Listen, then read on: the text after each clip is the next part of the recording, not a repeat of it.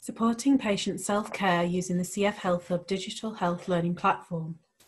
My name is Charlotte Caroline. I have an MSc in physiotherapy and I work for Sheffield Teaching Hospitals in the United Kingdom. There are no relationships to disclose related to this presentation. So where did the CF Health Hub journey begin? It started with a young lady who had a very supportive father, and he helped her to take her nebulizer treatments in quite a strict routine. She required minimal support from us and would attend independently about every 3 monthly for a regular checkup appointment. But one day she arrived with her mum, which struck us immediately to be quite unusual. She said to us that she felt very unwell, breathless, had been coughing up blood, and she felt very scared. As a team, we looked at her normal metrics, and her FEV1 had dropped by 10%. And straight away we thought, well, what can we do? How can we fix this? Should we get more bloods, get some sputum, do some imaging perhaps? Or are there other tests we need to be looking at to find out the reason why she isn't feeling well and why her lung function has dropped? But rather than rush to arrange expensive and often invasive tests or procedures, we instead were able to download her nebulizer adherence data onto the computer. When we reviewed the time series data, as you can see in this diagram, we could see that her self-care routine had dropped significantly during the 4 months prior to her clinic appointment. She had gone from taking over 70% of her treatment to only taking about 15% of treatment. But we didn't judge, we didn't criticise, and we didn't point the finger. Instead, we shared her data with her and came alongside her, and we discussed what had been going on in those 4 months prior to her attending clinic. She was a young adult and she'd just started college, and because this college was closer to her mum, she'd moved from her dad's house and was now living with her mum. She wanted fiercely to become independent and had been trying to take her nebulizers herself, but she was finding it very difficult. Because we had her self-care data, we were able to say to her, look, it's okay. We don't need to admit you and put you through a ream of tests or procedures. In fact, you have untreated CF, so let's work together to help you to take more treatment, because actually, these treatments really do work. And so by adding just one word, we can change everything. For a long time, we have suggested that an adequate assessment of CF requires FEV1 and BMI, when in fact, we now know an adequate assessment of CF should actually require FEV1, BMI, and adherence. And the treatments really do work. Over the decades, we have seen vast advancements in CF care, and as such, the life expectancy of our patients has increased significantly. This is because millions has been invested in the treatments to try and help develop our patients, help them to live a longer life. More recently, we've obviously had triple therapy, and all this is contributing to that life expectancy that has grown so significantly. But actually, how much money has been invested to make sure that these great treatments are actually taken? Well, this is the challenge that we face. And it's quite clear. Quittner et al. Found that 51% of patients with CF in the United States of America collect less than 50% of their prescribed treatments. And this leads to great therapy costs, as you can see in this illustration.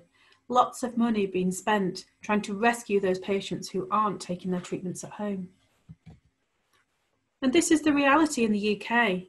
A study led by Tracy Daniels et al., who is a specialist cystic fibrosis physiotherapist, found that objective download data was actually much lower than anticipated at 36%, far lower than what the clinicians or even the patients had predicted. So it is clear that without true objective data, self-care is just unknown, and as such, it is impossible to make an adequate assessment of CF. So how do we make the invisible visible? We chipped the eFlow and created the eTrack.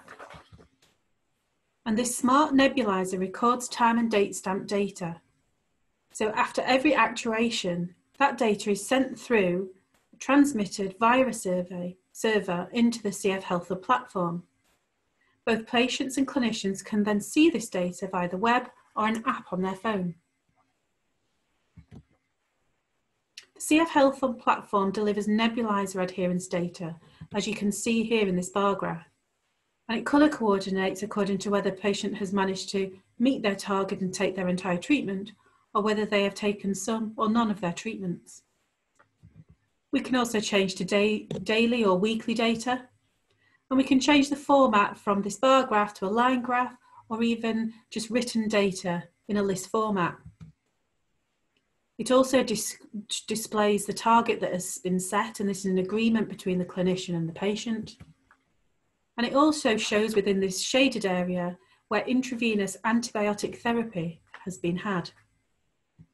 CF Health Hub can also display the days of the week that treatment has taken place. And it can also display the time of day when that treatment has taken place, which is really important when we're looking at patterns of behaviour.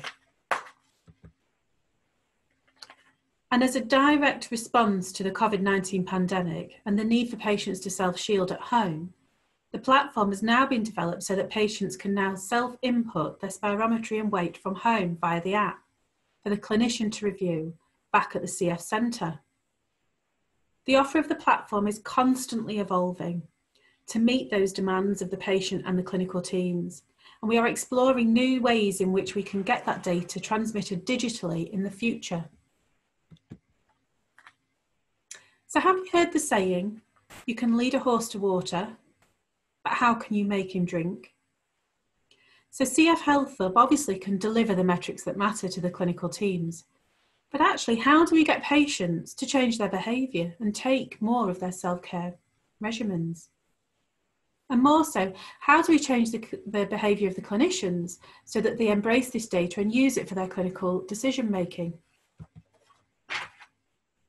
Well, when we look into the literature at models of behaviour, we can see that there are numerous behaviour models there.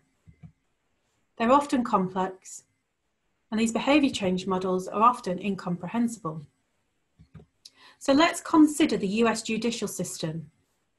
Under US criminal law, in order to prove that someone is guilty of a crime, one has to have three things: the means or the capability, the opportunity, and the motive to want to undertake that criminal activity. The factors affecting behaviour are depicted by the US judicial system, and this informs a COM-B model that has been a framework developed by Suzanne Michie. It shows how a person's motivation, capability, and opportunity affect their behaviour, but in turn how that behaviour then affects motivation, capability, and opportunity. A behaviour change concept that is simple to understand and use. Rob Horn further unpicks adherence behaviour and describes it as being affected by a can't or a won't feeling. This links a person's thoughts of the necessity and their concerns to their motivation. If someone doesn't see the necessity for a change or has concerns about that change, then they won't do the behaviour because they won't be motivated. And for those who feel that they can't do a behaviour or they lack the opportunity and capability to do so. So here you can see the COM-B model with Horn's can't-won't theory incorporated. So how do we ensure that with capability, opportunity and motivation, we can sustain that behaviour change? We need to maintain habit and attention. By creating automatic behaviours, we can continue with minimal effort. Habits depend on context, so for many, brushing your teeth is something that we've learnt to do when we were young. We do it when we wake up in the morning and when we go to sleep at night. And it's by that repetition at a young age that's formulated that habit. And now that habit is established, it's now free. But to sustain change, we need to consider habit formation and self-regulation, bearing in mind if the context of an of an activity changes, then a different behaviour may be required, and self-regulation and habit formation may be lost. So although we all brush our teeth in the morning, it's a habit that we do from such a young age, what happens if the context of brushing our teeth changes? So for example, imagine you go camping and you need to brush your teeth at night, but it's cold, it's raining, the washroom is a little way away from where your tent is, and it's a bit sludgy underfoot. Would you go and brush your teeth? Or might you choose not to bother? Or in fact, might you even forget to? And it is this concept of habit formation and self-regulation that underpins the comprehensive behaviour change interventions that CF Health Hub offer. And we've come a long way. CF Health Hub was founded in 2015. And in that time, we have delivered one of the largest randomised controlled trials to have taken place within the field of cystic fibrosis in the UK, and we've had promising results. We found significant difference in adherence emerging by week 12, and this has been sustained over a 12-month period. The mean difference of 18% was seen, with an adjusted mean of 9.5%. And interestingly, we have found that there's a significant reduction in the perceived burden of treatment taking, as reported by the patients. What we also found out of the RCT is the adherence baseline of our cohort of patients was very similar, if not slightly lower, than that was seen in Leeds in the Tracy Daniels studies, where she found 36% adherence. Across the collaborative, we found 32% adherence. We are now in a position that we have come out of the RCT and we've created something called the Digital Learning Health System. We've got 17 UK CF centres using this system, and we've formed this national collaborative so that we can share our practice during weekly calls and also during a biannual collaborative conference that is held. We now have over 1,500 patients on the system, and we're going to be extending this offer to another 600 plus in the next few months nationally. And this is a direct response to the COVID-19 pandemic and our intention to try and help our patients shield more at home. But what is the benefit for the patients? Let's discuss this example case.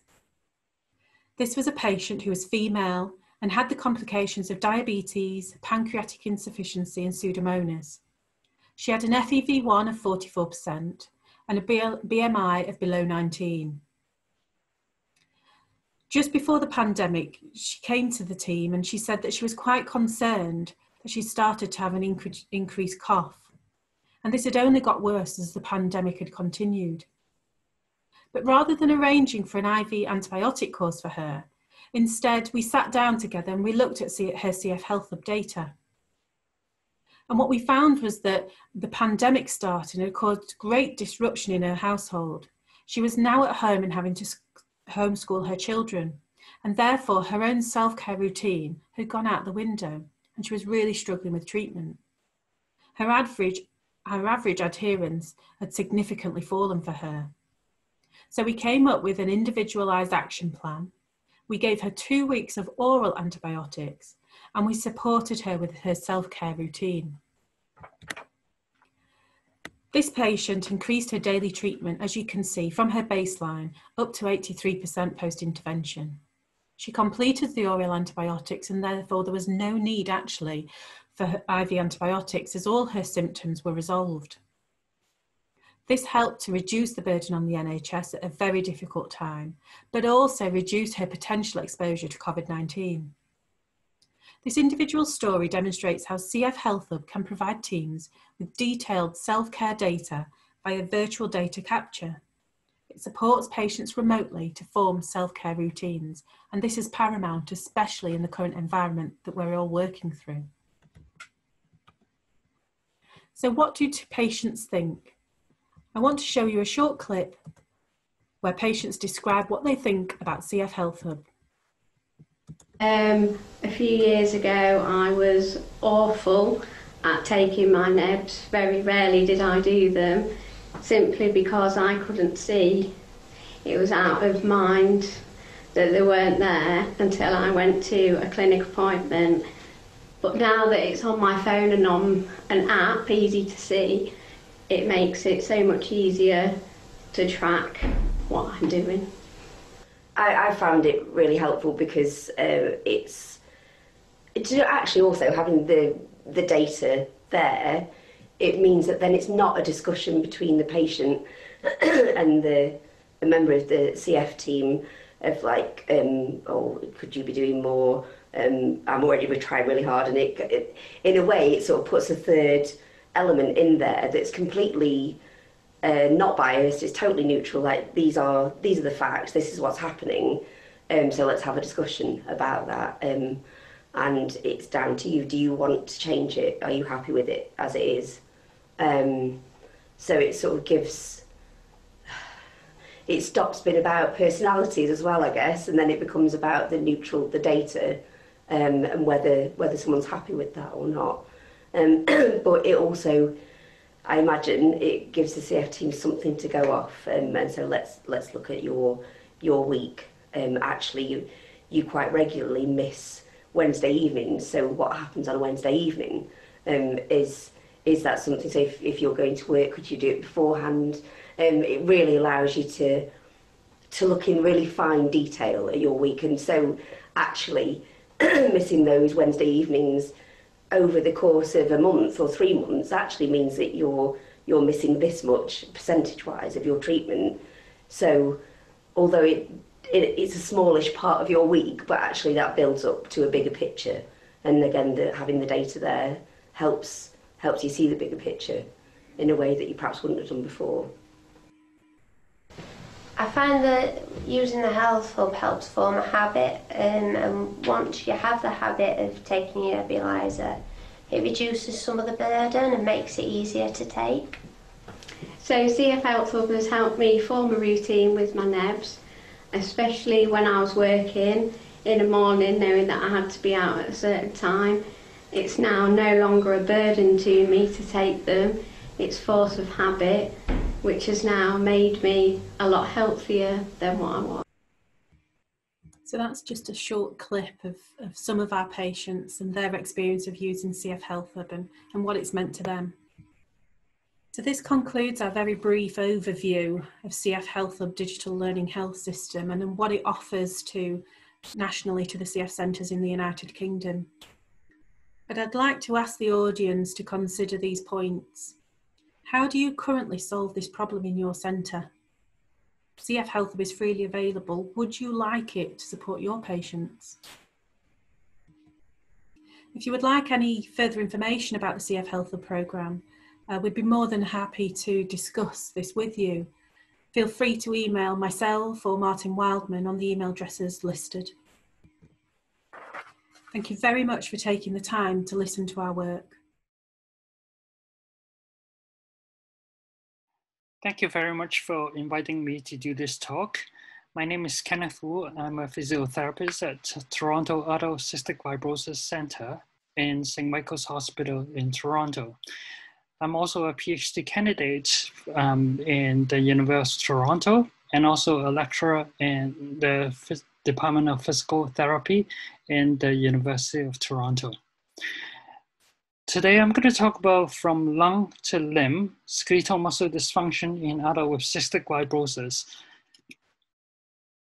I have no relationship to disclose, and I received funding for my PhD study.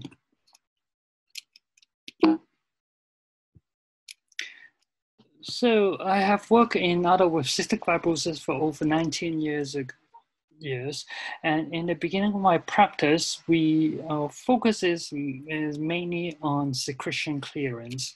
So we use different techniques to help patients to clear the secretions, and also we recommend them to do aerobic exercise to stay fit and also the health.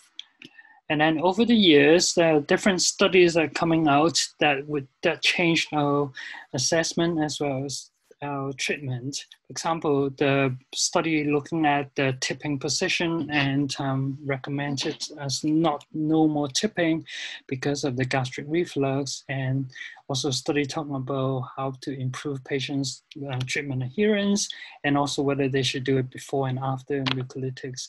Until also up to recently, there were talks about ototoxicity associated with aminoglycosides, so that we as physiotherapists have a role to assess patients with these issues as well. Long time ago, we think about CF as a pediatric disease. And we can see this median age survival curve in Canada. We can see that it's increasingly dramatically over the years. In the beginning of my practice, and we are seeing patients like these. And then over the year, we see people talking about having families and having babies as well. Up to now, the median age survival in Canada is 52.1 now, and we see older people like that. As people with CF getting older, there will be newer issues are coming up associated with the disease as well. And one of them are the muscles issues that we will be talking about.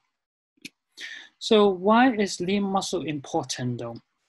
So lean muscle atrophy and weakness in CF has been associated with decreased functional capacity, decreased mobility and physical activity level, and increase the risk of falling, and decrease bone mineral density and increase fracture risk.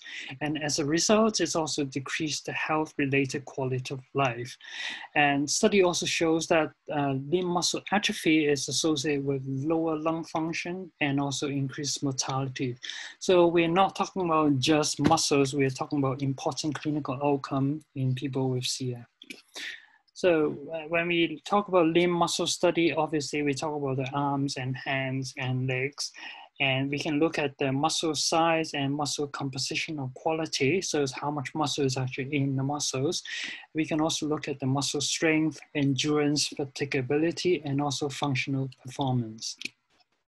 So what we did was, I did a systematic review and meta-analysis, and this is part of my PhD study.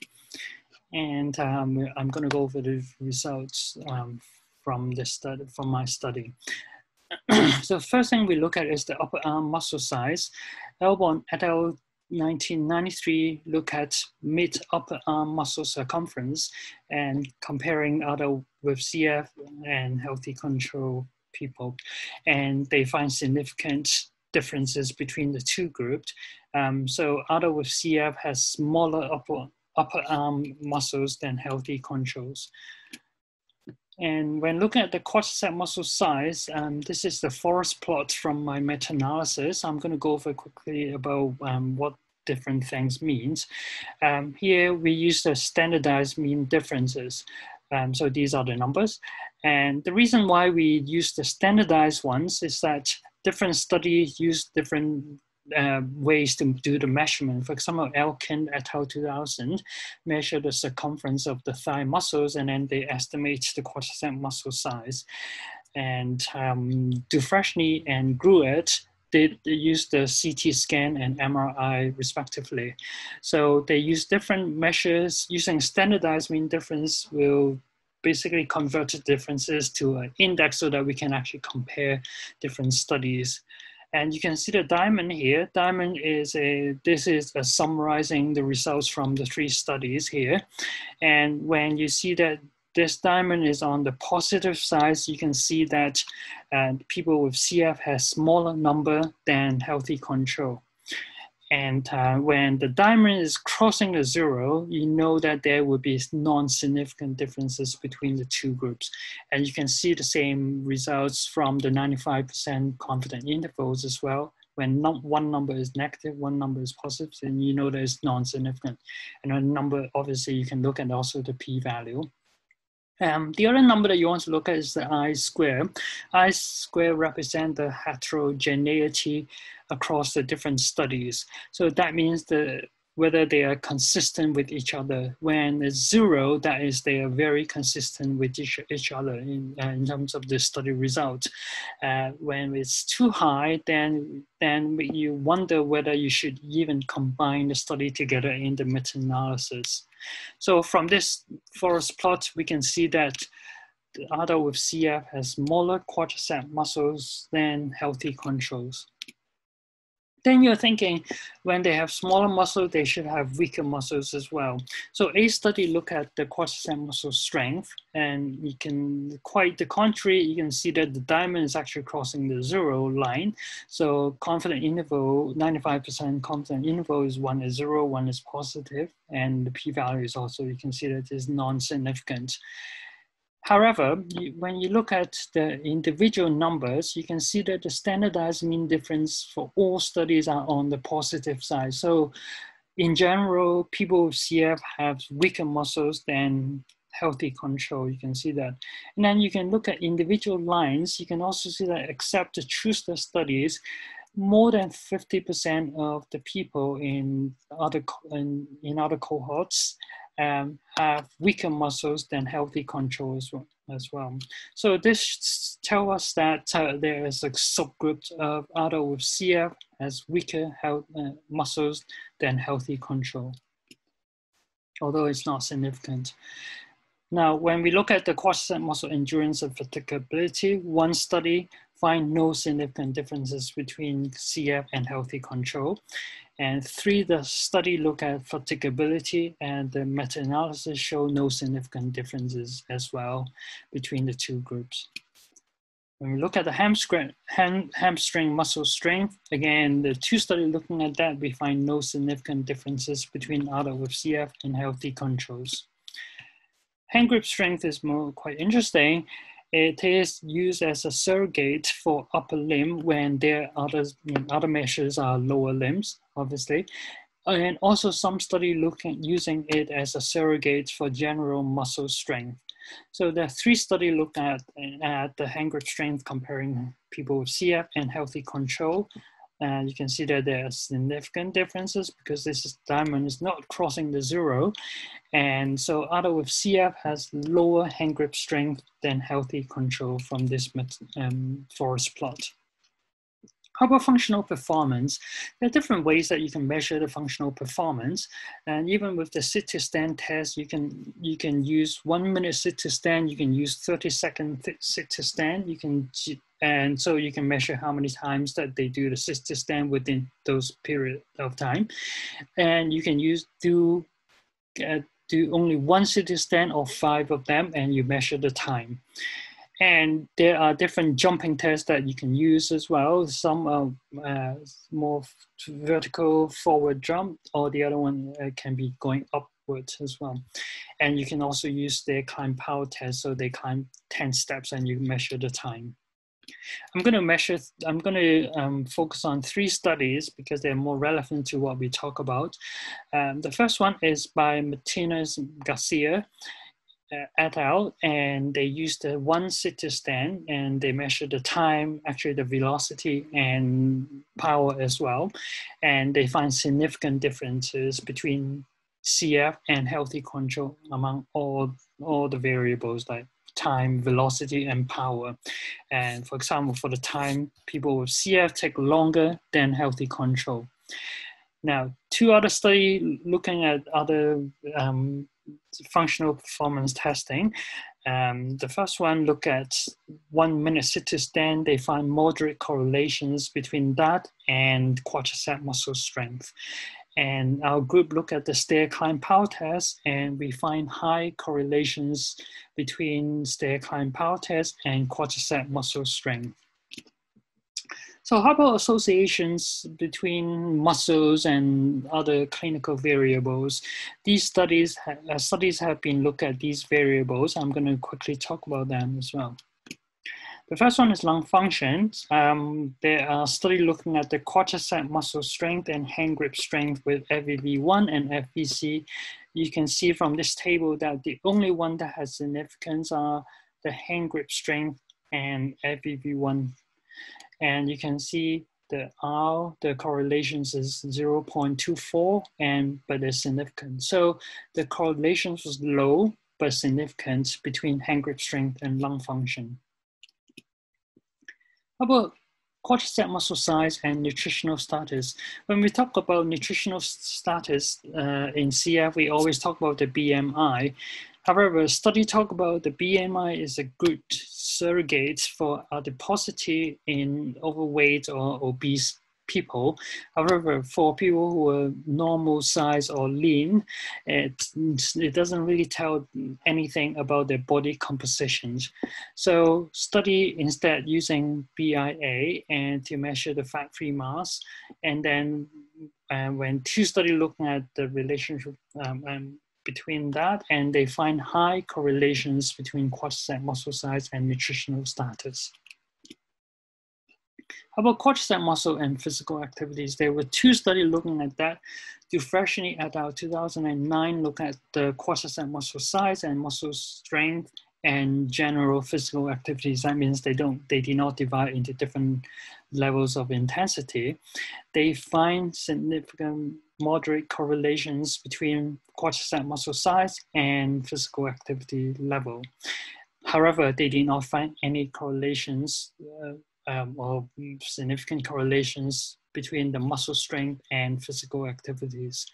Schuster et al. Instead separate the physical activity into different intensity level, and they find no significant correlations between the mild intensity physical activities and quadricep muscle strength, but they find significant correlations, although moderate, between moderate intensity and vigorous intensity levels.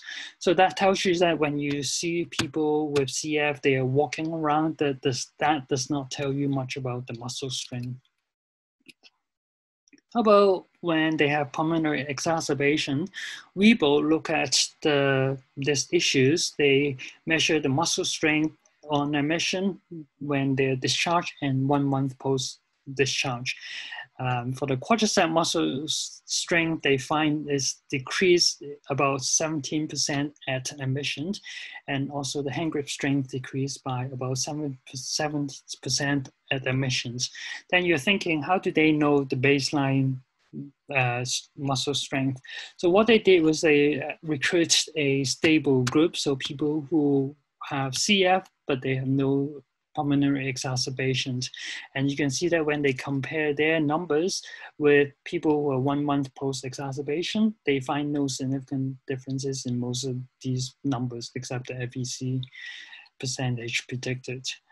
So they used the 1 month post-exacerbation as a baseline measure for people's muscle strength. So this graph look at the quadricep muscle strength among the different time on admission, discharge, and 1 month. You can see that there were significant differences among the three measures.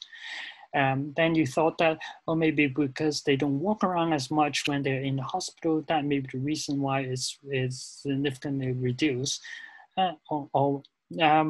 Well, not quite. The study actually find no significant correlations between quadricep muscle strength and length of stay, prednisone use, physical activity levels, or step counts. They also find significant differences between the hand grip strength between admission and 1 month post-discharge. Burton find contradicting results though. They find no change in quadricep muscle strength with hospitalization, although they did some individual patient did have some decrease in quadricep muscle strength. They also find moderate correlations between quadricep muscle strength and time spent on physical activity level that is at moderate or higher intensity. How about corticosteroid use? We all know that corticosteroid use would decrease the muscle strength.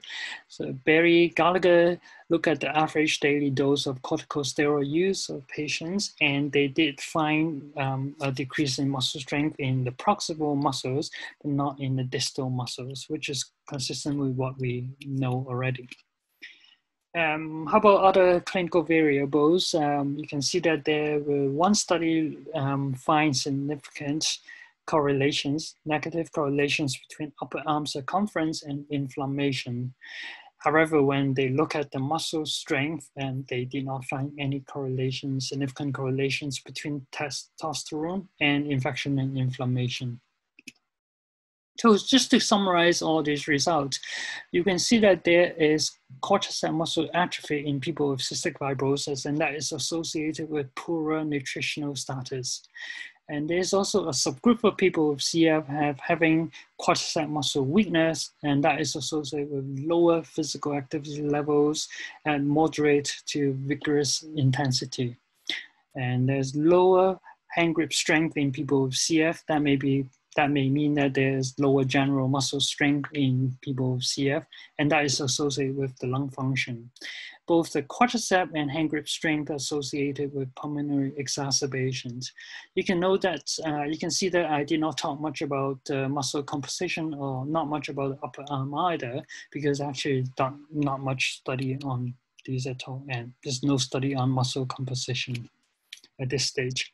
So how about the clinical implications? What I would recommend is that because some weakness in quadricep muscle strength in people with CF, and also weakness in the hand grip strength, we should incorporate assessment, these muscle assessment in our general assessment, especially during pulmonary exacerbation. So how do we do that? The first, we can actually use computerized dynamometer to measure the quadricep muscle strength. That is the gold standard for the measurement. However, it is a very expensive equipment, and it requires a lot of space as well, and some training on how to use the equipment. We can use fixed portable dynamometer or handheld dynamometer. The handheld dynamometer is not as reliable as the other one, but it's still, we can use that. And if we don't have any of these equipment, we can consider using a stair climb power test or 1 minute sit to stand test. And we can see that, remember, there are correlations between that with the quadricep muscle strength as well. For the hand grip muscle strength, most studies use the grip dynamometer to do the measurement as well. However, if you don't have the equipment, you can also consider using a blood pressure cuff. And so basically what you do is you roll the cuff and you pump the pressure up to 20 millimeters mercury, and then you get the patients to squeeze as hard as possible. And then you can calculate the difference and do the measurement that way. So thank you very much for listening. And I would like to thank Dr. Martha, my PhD supervisor, and Pollyanna, Jenna, to help me with the systematic review and meta-analysis, and Dr. Stevenson and people from a lab to give me feedback on my presentation as well. Thank you very much.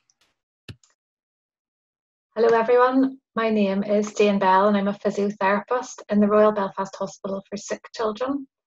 We are the regional Cystic Fibrosis Paediatric Centre in Northern Ireland, and my topic today is nebulizer hygiene in cystic fibrosis, evidence-based recommendations.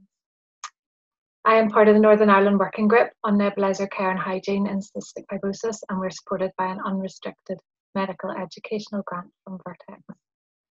So just very quickly, in case you as a PT are wondering why you're listening to a nebulizer session, we are slightly different in the UK compared to North America in that physiotherapists work across respiratory, neuro and MSK. So in the case of cystic fibrosis, the physiotherapists that specialise there are involved in airway clearance, nebulizer therapy, as well as exercise and postural care. So it's just a wee bit different. And obviously the spelling as well, we use an S, so I hope I've changed the spelling appropriately throughout the presentation. So just to give you a background into this review, nebulizer therapy has progressed significantly in recent years, both in terms of the devices used for nebulizers and also the drug formulations. And different devices can be chosen based on the studies that have been done in the area, and also the drug dosage, and also patient preference. So it means that a patient may start in one nebulizer but may move to another, and throughout the course of their journey with cystic fibrosis they may have a few different nebulizers. So we felt there was a need to develop universal guidelines for nebulizer care that would move with you as you journey through your cystic fibrosis and the use of nebulizers. Now, as you know, there are already some guidelines available, and obviously the CFF Infection Prevention and Control guideline, which was updated back in 2013, is a really comprehensive document and covers nebulizer care and hygiene. But there is variation in other countries, including the UK. So we wanted to look at the most recent evidence on nebulizer care and then use that to guide and drive local policy. So we formed a multidisciplinary working group with CF physiotherapists, CF nurse specialists, and microbiologists, infection control doctors, and clinical psychologists, with the aim of looking at the literature and producing some recommendations. And this was published in the peer-reviewed journal Breathe in June this year, where you can have a read of it at your leisure later. So very quickly, why do we need to clean nebulizers? Well, looking at these photographs from the naked eye, you can see why it's important, and I'm ashamed to say these nebulizers belong to a patient in our clinic. But also it has a really important effect on the performance of the nebulizer, and things like, it's well known that the mesh of the vibrating mesh of nebulizers such as the eFlow really need looked after, and if they're not cleaned appropriately, then it can affect their performance over time. The other really important reason for cleaning them is because there have been numerous reports in the literature of pathogenic microbes being detected in nebulizers. This is a really busy slide, but it's just to take away with the number of gram-negative and gram-positive bacteria and yeast and fungi that have been reported in the literature, and really to draw your attention to the fact that there are really concerning significant organisms that have been found and reported in the literature in the nebulizers of patients. So it is really important that we consider nebulizer cleaning and hygiene. So we know there's strong evidence, as in the last slide, to show there's microbial contamination. And many patients will start nebulizer therapy as part of their eradication therapy. So in the terms of Pseudomonas, they may start nebulized colistin or tobramycin. And we want to make sure that eradication therapy is successful and make sure that they are not reinfecting themselves from a contaminated nebulizer. And it's really important that we break the chain of transmission. And in the literature, there's many reported experiences of the patients, and we know that the patients are all doing different things at home, and they have their own challenges, their own routines, their own practices, and that's been widely documented and actually presented here at the North American Conference.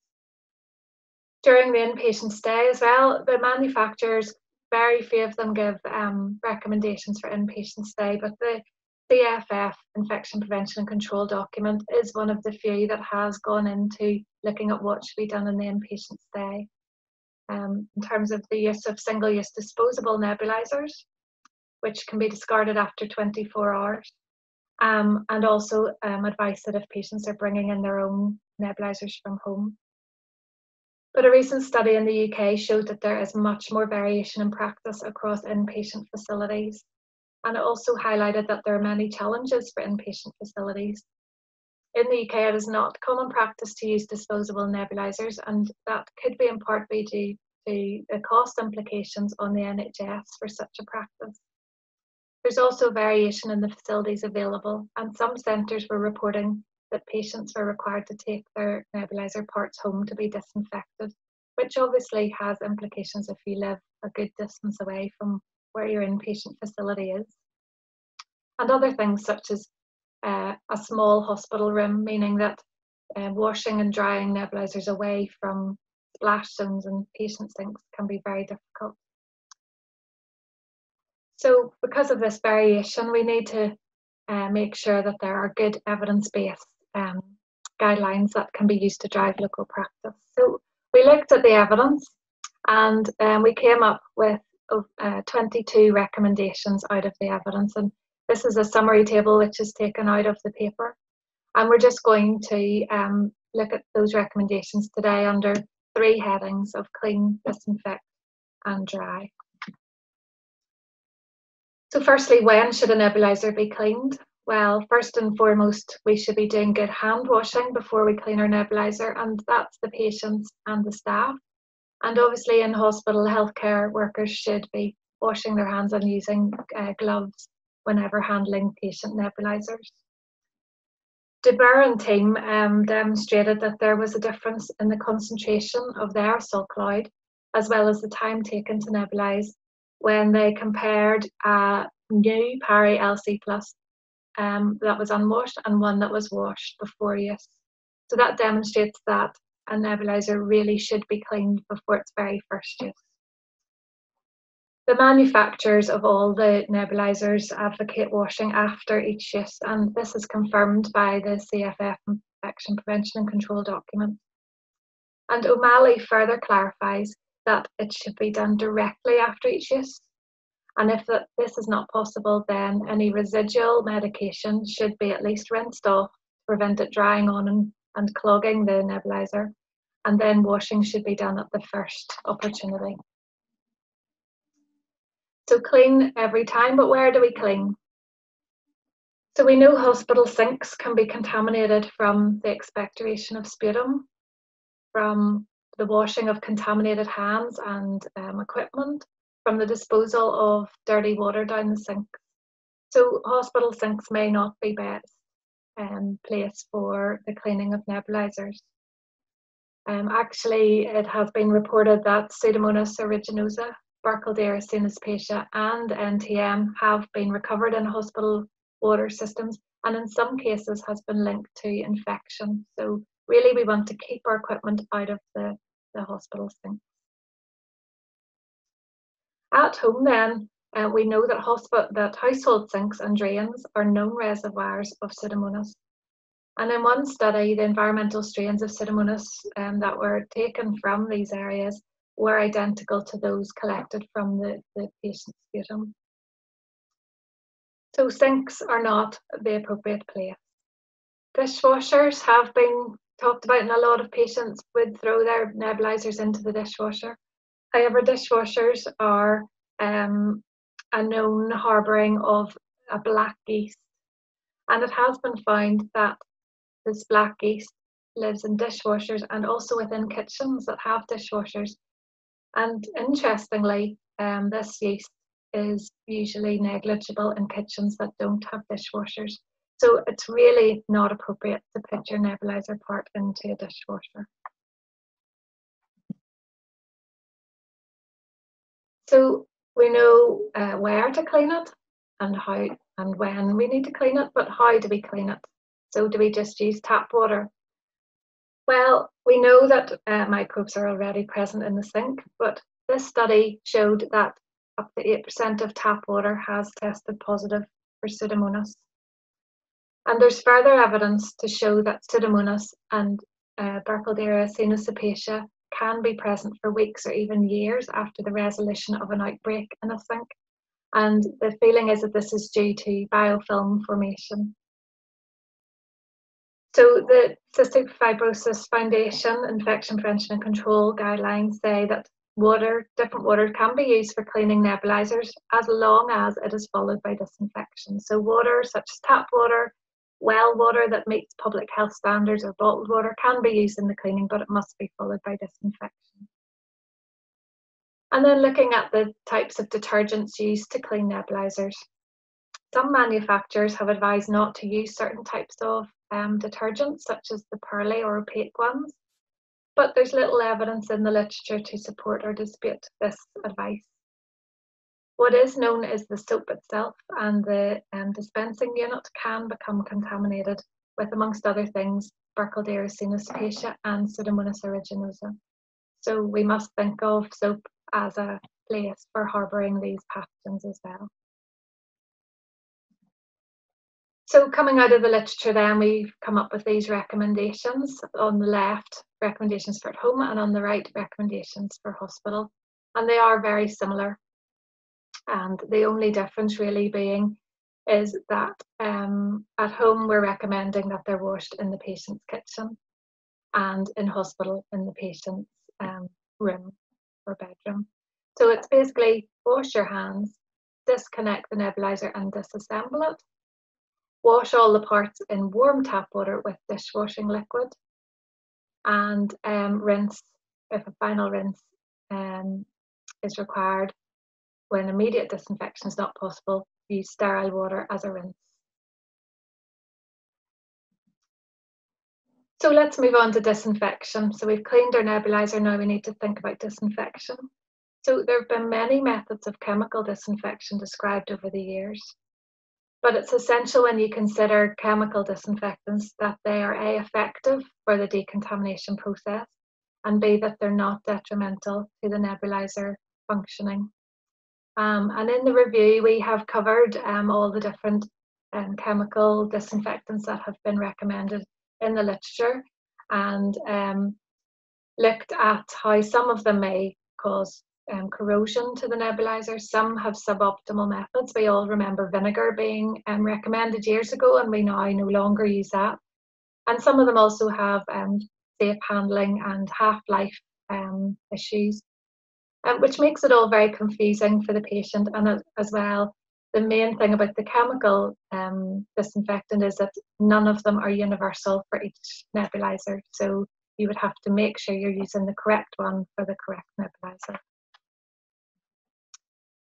Heat as a form of disinfection is a physical method and passes through all the components of the nebulizer, and that makes it a really efficient method of disinfection. It is common with all manufacturers' instructions, so they all recommend heat in some form for disinfecting. And the main types of heat disinfection are boiling, steam, dishwasher, and autoclave. So if we just look first of all at the autoclaving at the bottom there, some manufacturers do allow their nebulizers to be autoclaved up to a maximum of 277 degrees Fahrenheit. But this isn't a practical solution for at home, and also many inpatient facilities don't have the facilities for autoclaving at ward level. Steam is a really effective method of disinfecting by heat, and steam using a baby bottle steam sterilizer has been described as being very effective. Despite its name, it is a method of disinfection and not a method of sterilization, and should be considered as a method of disinfection. The major advantage of steam is that it is an end-stage method, meaning that if a nebulizer could potentially become contaminated by the tap water it's cleaned in, by the soap it's cleaned in, and by handling, the fact that you're putting it into a baby bottle disinfector and then no more handling means that it is a good, safe method of disinfecting.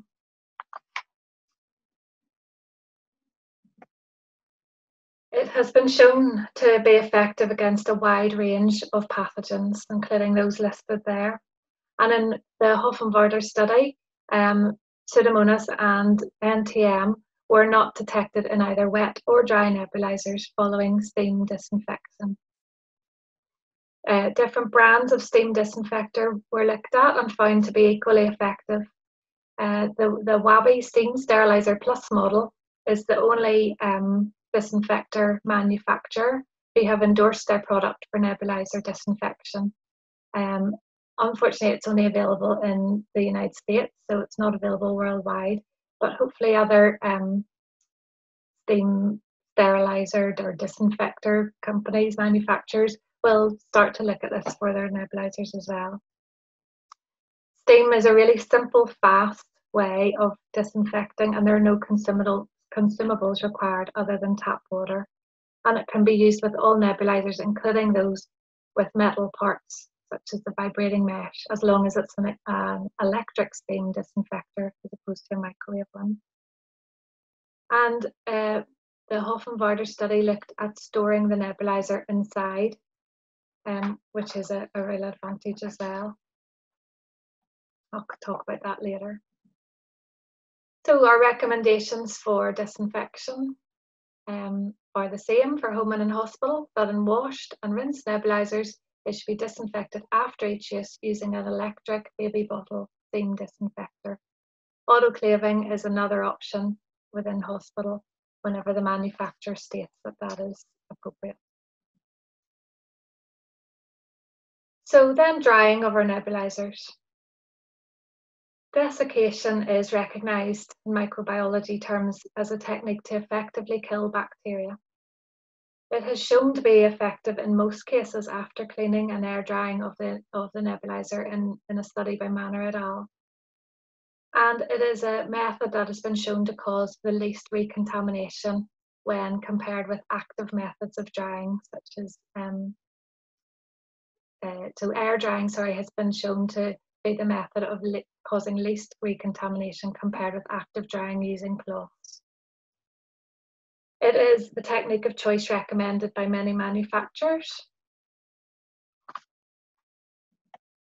And a study published earlier this year showed that all Pseudomonas organisms were killed when dried for 24 hours.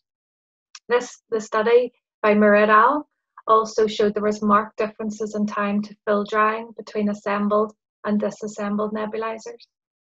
The authors concluded that air drying can reduce Pseudomonas counts to undetectable levels if done properly. However, if not dried fully, then it can be detected in high levels. So it's really important that if drying is to be done, that the nebulizer is disassembled fully and dried thoroughly. In another study, it was found that Mycobacterium abscessus and Staphylococcus aureus could survive on plastic surfaces for more than 24 hours during air drying. So therefore, we can't consider air drying as a critical control for eliminating these organisms without having done some steam disinfectant first. The study I mentioned previously by Hoffenwarter, they actually challenged whether air drying is necessary at all, and they left the nebulizers that had been disinfected in the baby bottle disinfector undisturbed for 24 hours and found that the nebulizers remained bacteria-free as long as they were undisturbed. This also takes away the necessity of storing the nebulizers. A study by Alexander et al. Showed that 80% of patients had at least one of their storage boxes positive for bacteria and/or fungi, although these had a low contamination rate.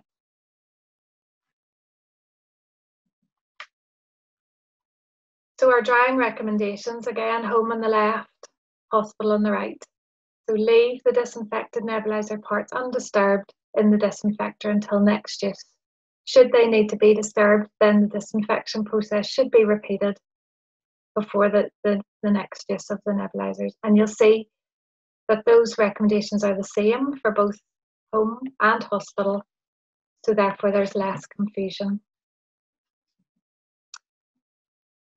So in summary, this is the summary of our the evidence and of the recommendations. And these recommendations, when set out in a simple flow diagram like this, show that they are really simple to follow, yet they're evidence-based and they're robust. And the important thing is that they waver very differently between home and hospital. So there's going to be less confusion both for patients and for hospital workers.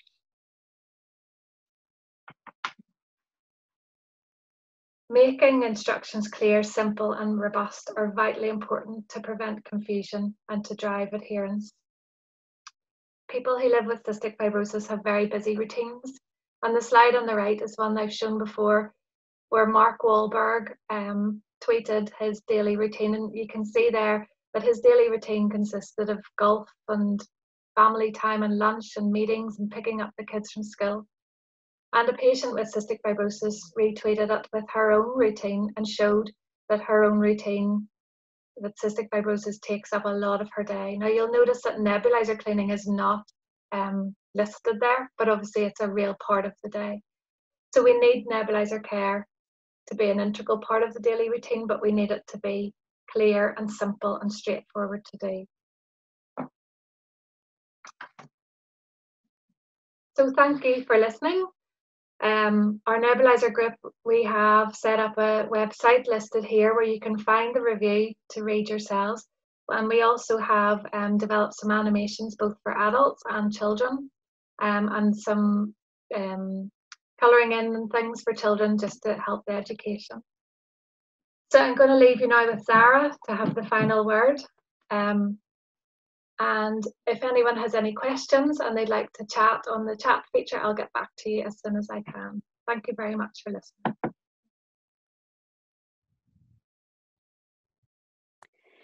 This talk will discuss remote rehab monitoring in lung transplant during the COVID pandemic, the lessons that we've been learning, and future opportunities for CF. I have no disclosures to declare. The objectives of this presentation are to review the role of exercise and physical activity in CF management, to describe the adoption of telerehabilitation in lung transplant candidates and recipients at a large lung transplant center in response to the COVID-19 pandemic, and finally to discuss strategies to customize virtual rehab to the CF population. So we know physical activity and exercise in CF is associated with aerobic exercise capacity. It's an independent predictor of mortality. It's a well-established cornerstone of CF care, and that higher levels of exercise capacity pre-lung transplant are associated with lower morbidity and mortality pre and post-lung transplant. So we know with COVID that there was official recommendations for physical and social distancing and isolation.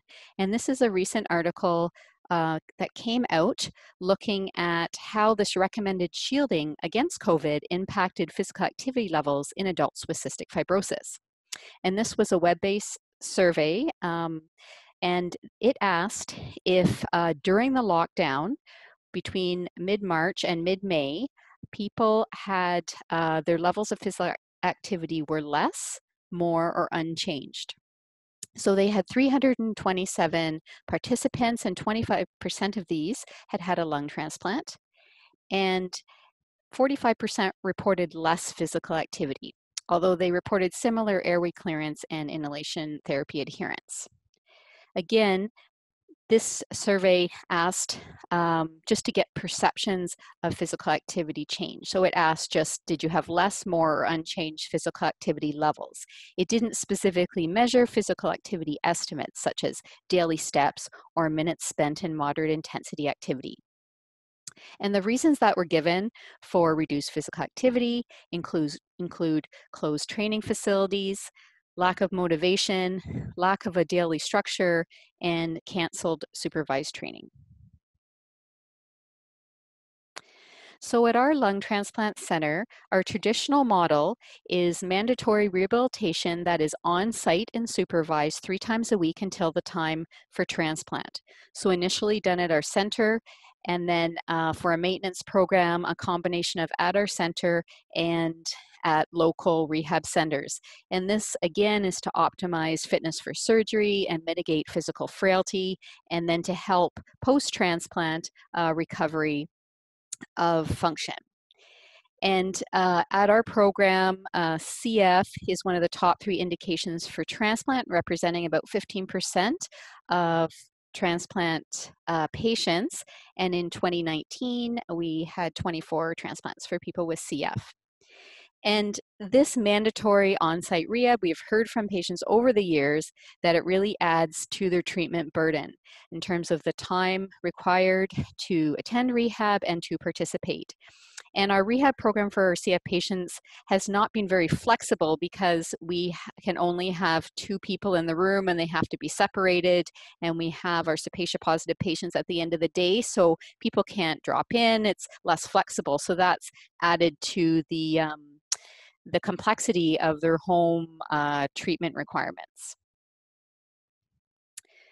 So we had been thinking for a number of years of how to eventually offer some sort of telerehabilitation. And we know that there's different models of telerehab or telepulmonary rehab.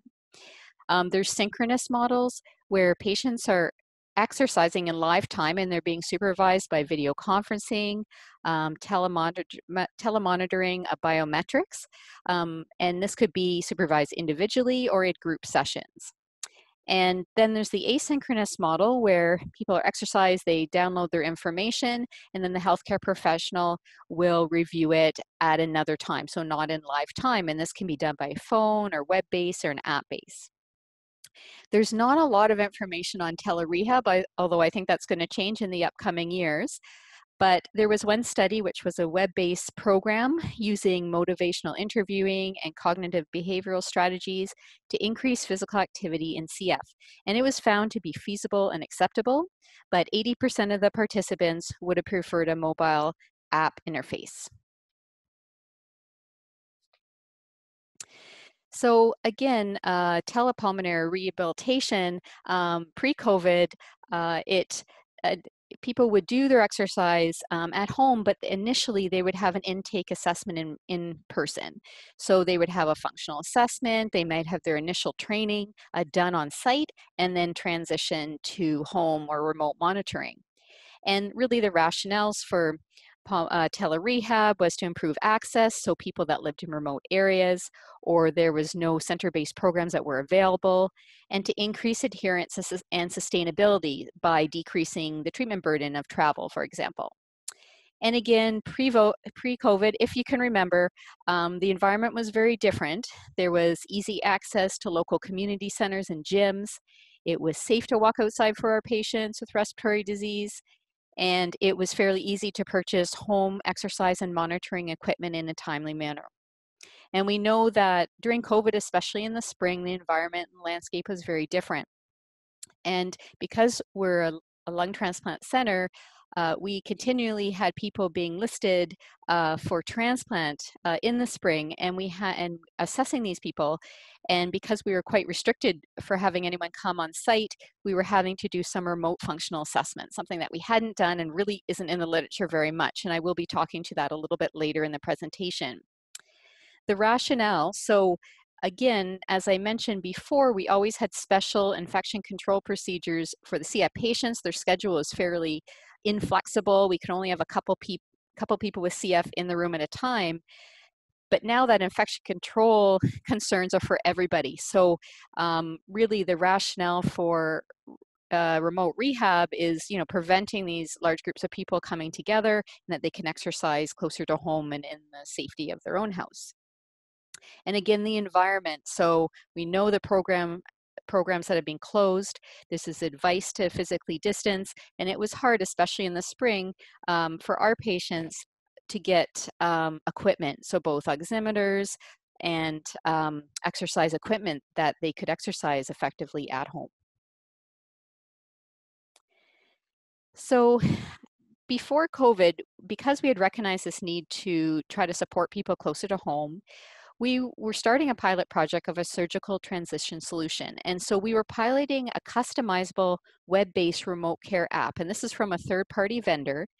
And this allowed our team, so both our rehab team and our medical team, to develop personalized care plans, determine what biometric data we wanted to be monitored on the app, set up clinical alerts. So if people had a low oxygen saturation or a low step count, for example, that would be tracked, highlighted on the app.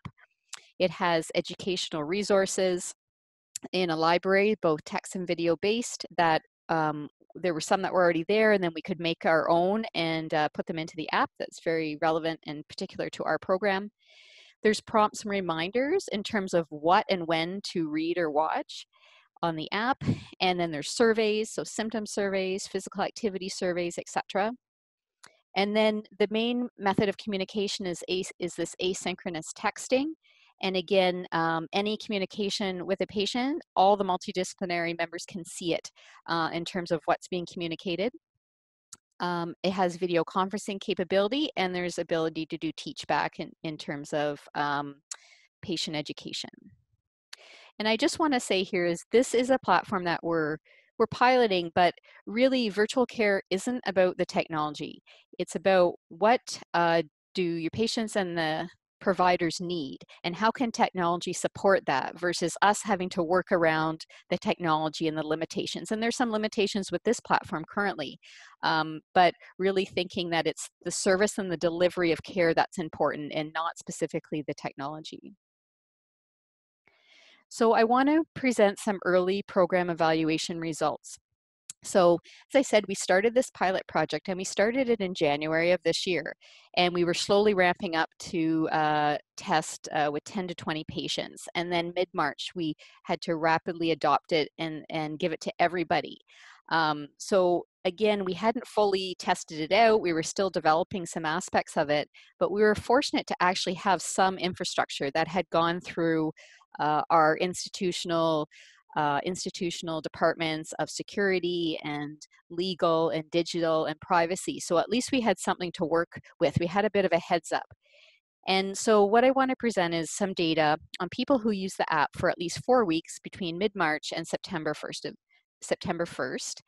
And I haven't had a chance to tease out just the CF patients, so I'm going to present on all of our lung transplant candidates and recipients. So there's 118 of all diagnoses, so 80 lung transplant candidates and 38 lung transplant recipients within the first 3 months post-transplant. So one of the surveys I put in the app was a baseline rehab survey. So what kind of resources they have at home. And you can see that the majority of people did have an oximeter, but I will say that there's really a variety of quality of oximeters, and not a lot of people had medical grade oximetry. And for our patients that have very high oxygen needs and have very rapid and profound desaturation with minimal activity, that is a concern if you don't have a high quality oximeter, as we would usually depend on in a center-based program. Only 41% had a treadmill. And again, this is a time when we weren't advocating for people to walk outside, so that is some limitation there. About 3/4 had some weights, 30% had an activity tracker, and 28% reported being alone during the day when they were exercising, which had some implications for prescription and safety. So another survey I have on the app is the RAPA, or the Rapid Assessment of Physical Activity. And so here I'm just presenting the lung transplant candidate data, so pre-transplant. When they start on the app and they start the remote rehab program, they're asked to fill out the survey, and then after 4 weeks, they fill it out again. So what you can see here is at baseline, and then after 4 weeks, more people who were non-active became active, and that's a good thing. That's what we want to see. And I have some data from post-transplant. So at 3 months post-transplant, we were asking lung transplant recipients to do the RAPA as well. And you can see that the majority, so 82%, reported being physically active. And so this means that they were participating in at least 30 minutes of moderate intensity activity at least 5 days a week. So meeting that 150 minutes of physical activity that are in the physical activity guidelines. Again, here's another screen with post-transplant recipients. So I was just looking in the app at the changes in their training loads from around 6 weeks post-transplant to about 3 months post-transplant. So on the left side, you can see in the people that had a treadmill, they were able to increase their speed on the treadmill, and they were increasing the time or the minutes on the treadmill. And on the right-hand side, in terms of quadricep weight, see that they increase the amount of weight that they used with the exercise. And again, this is dependent on the type of equipment they have at home. So if they don't have a lot of options to increase their weight, they only have a couple weight levels, then we might have to say, increase in sets or maybe reps, or in decreasing the time between the reps, and other strategies if we can't actually increase the weights. So again, in the app, it's very easy to do satisfaction surveys. So pre-transplant, greater than 80% agreed or strongly agreed that the remote monitoring app and the care delivered through the app help prepare them for surgery, help them learn about their condition, and empower them to manage their health condition. And post-transplant, again, over 80% agreed or strongly agreed that it supported their journey through recovery. The daily check-ins were helpful. So again, the daily check-ins are daily reminders to do their exercise program. They get prompts to put in their spirometry levels, their temperature, their heart rate, blood pressure, etc., and then prompts to do certain things. And then they found the texting and video visits were very helpful, and it increased their confidence in taking care of themselves after surgery and empowered them to manage their health condition.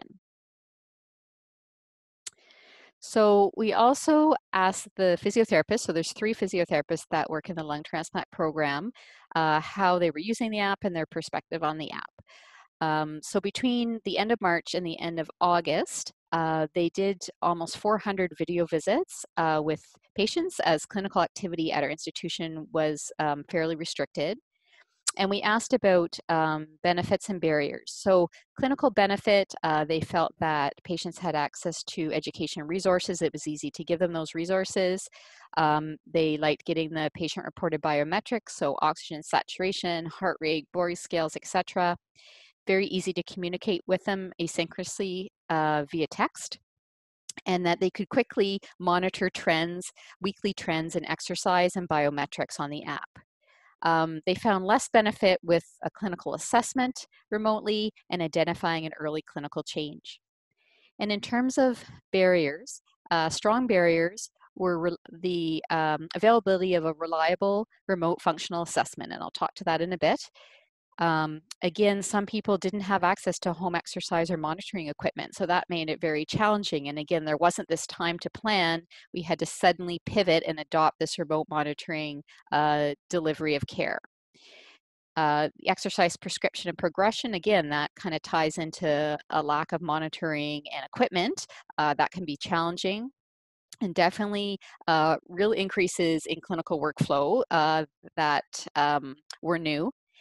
And again, more of a challenge. So when we had to go to this remote monitoring, there were a number of people that had already been exercising on site. So they were used to the program, we knew them, we knew where they were, and probably the transition was a little bit easier, especially if they had equipment.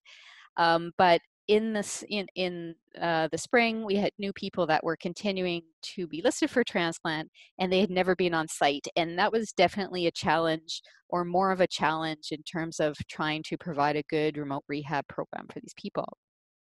And there's a lack of integration with Bluetooth devices. So some people have Bluetooth devices, but this app in the current form, as we're using it, is only manual entry. Didn't have a lot of barriers with patient adherence. Most patients did well with that. Again, privacy, because it had gone through a lot of the privacy security features at our facility. And then exercise monitoring was not a big barrier. So this is a rapid review that was published a few weeks ago, and this is looking at home-based or remote exercise testing in chronic respiratory disease during COVID and beyond. And why they wanted to look at this, obviously there's this huge rapid shift by necessity to remote monitoring.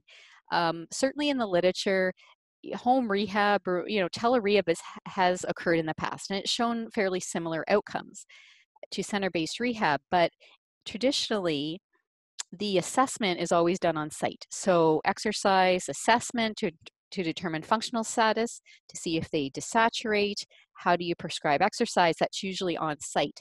So this study wanted to look at what is being done in either the home, so the home being, it's done in the patient's home, but there still is a person, a healthcare professional there supervising, or remote exercise testing where it's completely remote, so it's in their home, likely, and there's no one there. And so this included 84 studies, and the tests included 6-minute walk tests, so both indoor in someone's house or outdoor if there wasn't a lot of space in their home.